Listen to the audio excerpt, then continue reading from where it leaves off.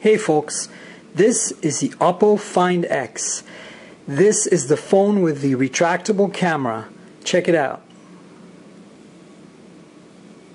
As you can see, it just unlocked.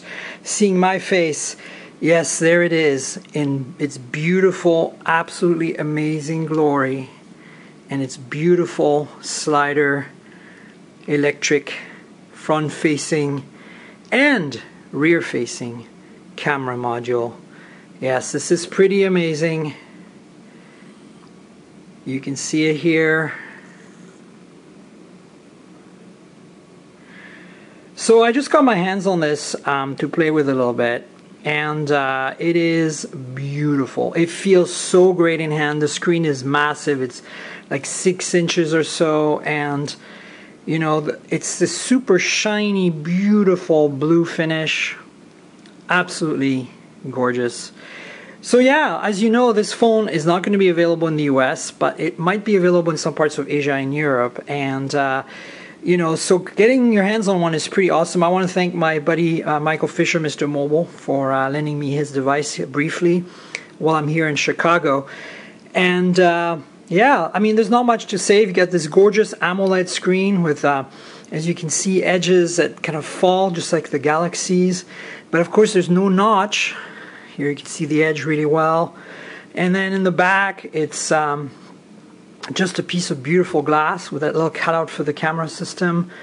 And on the bottom, you've got a USB Type-C port, SIM slot, and basically microphone speaker combo.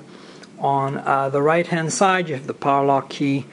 Left-hand side has the volume rocker, and on top, obviously, you've got this camera module system that comes out when you enable the camera, as you can see. And when you put the phone back to sleep, it goes back away, and as soon as I unlock the phone like this, it recognizes, oh, maybe it doesn't recognize my face every time, but you get the idea. There you go. So that's really the gimmick. The big issue with this phone right now is the software. It is a Chinese phone with Chinese software, and it's just impossible to use if you're used to using Android. It's really kind of an iPhone, a bad iPhone clone, and I don't really think anybody want to use that. That's what Michael concluded in his video, and I've played with it briefly. I've played with a bunch of Chinese phones before, and you know, it's like notifications don't behave like you expect them. There's no app tray, as you can see. Everything is very iPhone-like. It's super fast, Snapdragon 845, of course. Lots of RAM. I don't have the specs on hand right now, but I think it's 6 or 8 gigs. Lots of storage as well.